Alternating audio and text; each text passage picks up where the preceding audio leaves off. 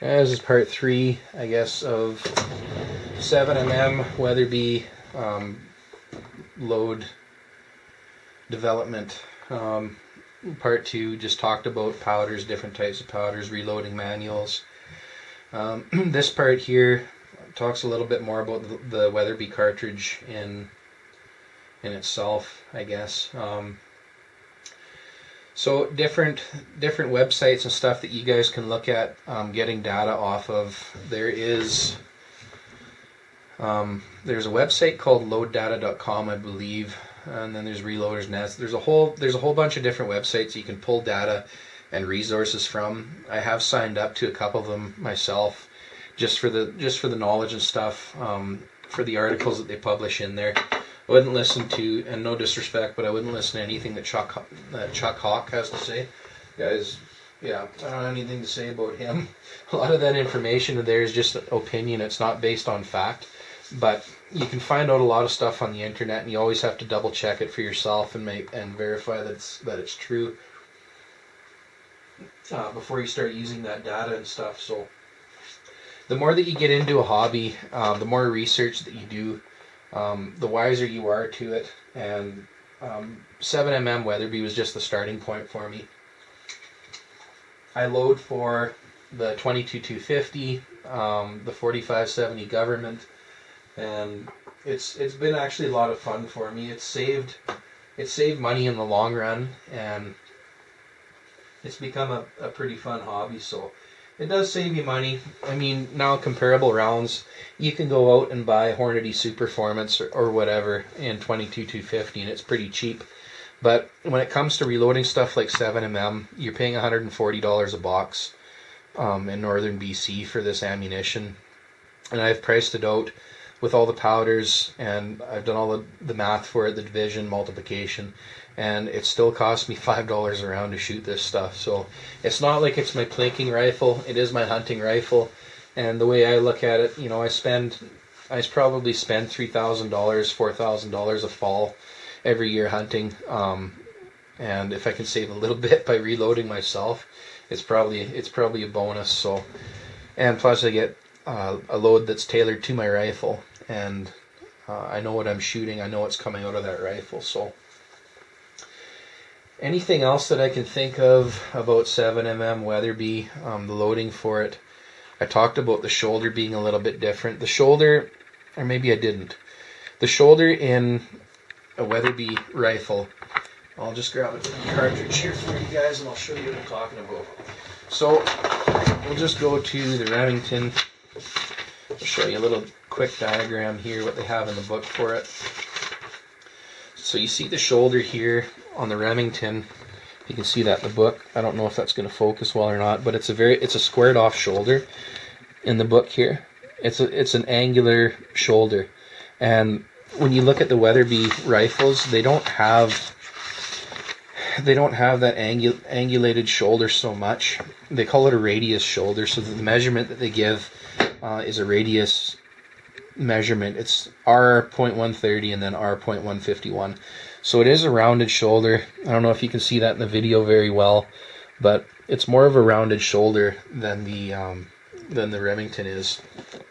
The way that it was explained to me, it was part of their proprietary cartridge development, I guess, for the Weatherby. They said that's where they got their velocity from, because it was a more smooth transition than using an angular shoulder on their cartridge. I don't know if that is true or not, but it does boast 200 feet per second velocity advantage over the Sharp and Hart and above the Remington. The Remington stole the Weatherby's thunder. Apparently the Weatherby did come out first from what I read, but it was so expensive compared to the counterpart of Remington that came out a few years later that nobody bought the 7mm Weatherby. They went with the Remington. It was a lot cheaper to shoot, and it was just about the same results. So that probably would have been me. I probably wouldn't have spent the money on a Weatherby, but because it was German and my Opa was German, I'm pretty sure that's why he went with the Weatherby. And he liked the look of the rifle, the stocks. He was a carpenter, and he was a master craftsman when it came to cabinet making and fine woodwork. So I'm pretty sure that caught his eye a little bit more as well with those Monte Carlo stocks on those old walnut rifles. I haven't loaded really any other weights for the 7mm other than 154s and 160s. I'll show you a couple of these bullets here that I did pick up for it. A bunch of my reloading tools and stuff are in here, but I'll show you a couple different bullets that I have, or that I was loading for the 7mm in my videos here. Let's zoom in a bit, zoom out a bit. So these guys here, the 150 TSX, never did get them to shoot very well. And then there's the 154 SSTs. The interbonds are empty because I put them back in the box. The 154 interlocks I tried. I had fairly good results, I guess, with them until I went to the SSTs and interbonds. They shot a little bit better. Those are my CCI 250 Magnum primers, Federal 215, and there's the Grand Slam bullets and the 164 bolt tail spire points, which I really loathe right now because I couldn't get them to shoot my rifle worth of shit. So 140 partitions, 150 partitions, 160 partitions, and I believe that's just my reloading tools in there, like case trimmers and stuff like that, a bunch of Sharpies and a bunch of reloading tools and stuff. So yeah, basically load development, you've got to try different stuff. Don't be scared to try different stuff. Learn as much as you can with it and have fun, but yeah, don't be scared to go out and shoot 30-40 rounds out of your rifle when you're first trying to come up with a load for it, because it is a really neat chamber to work with, a really nice cartridge to work with. It's very safe. The pressures that it can take, really high pressures, but once you get into load development for it, kind of finding the ballpark that you're supposed to be in. For whatever reason, the Weatherby likes speed. That's all I can really say about it. It really likes speed, and the ultra slow burning powders, I would really recommend trying out Retumbo, IMR 7828, and even IMR 4831 was a really good performer. So if you guys are looking for powders, those are the three that I would start to look at, I guess, as far as powders go.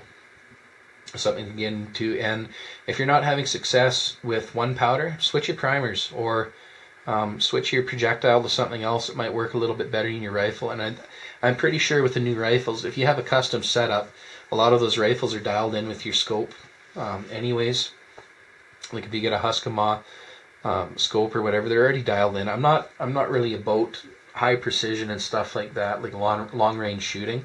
I've made lots of long shots just with a fixed power scope and just a variable power with a normal reticle on it, and I don't know if you really need, I guess it's kind of neat if you're doing target shooting, but I try to keep my shots within 500 yards. If they look like a little speck in the scope, I don't pull the trigger. If you can't see them with the naked eye that well and track them, it's really not fair to the animal anyways if you're hunting anywhere that they can get into the bush anyways. I guess that's part of my beliefs, but yeah, this rifle will definitely do it. I've shot elk out to 500 yards with it. I've shot coyotes out to 500 yards with it, and it performs really well for a rifle in its class, that's for sure. So anyways, if you guys are interested in loading for it, those are the powders that I try. And yeah, I'm not kidding, I can tell you. There's an elk right there that I got. Pretty neat looking elk there. That came from the 7MM Weatherby 2 years ago, or last year. That came last year. So that was one of them, and then that was the guy that I shot on the river. So, I mean, it does perform well. That was a really long shot, this one. It was just over 5, and this guy was pretty close. he was about 30 yards screaming his head off at me. So those are the ones that I've got in my room that'll fit. They're not the biggest elk ever, but definitely fun. Two of the more fun ones. they're both bugling there, and that's basically, I guess, for reloading for me. That's why I do it. It's part of my family's. It's part of my family's history, and it's brought me a lot of joy, and that's why I do reloading. Aside from the fact that I can't find factory ammo anymore for it, so, but that's part of it for me, and you gotta have a reason for doing it. But as a hobby, it's something that you can get better and better at, and you can always learn something about. So if you guys have any questions about any of this stuff, I hope I helped a little bit. If you have any specific questions about powders or things to try, like seeding depths and that kind of stuff, or whatever you might have, you can feel free to drop me a comment in the comments section below, or you can send me an email, or whatever you guys feel like. But anyway, I hope you guys enjoyed the videos, and yeah, you guys take care. Thanks.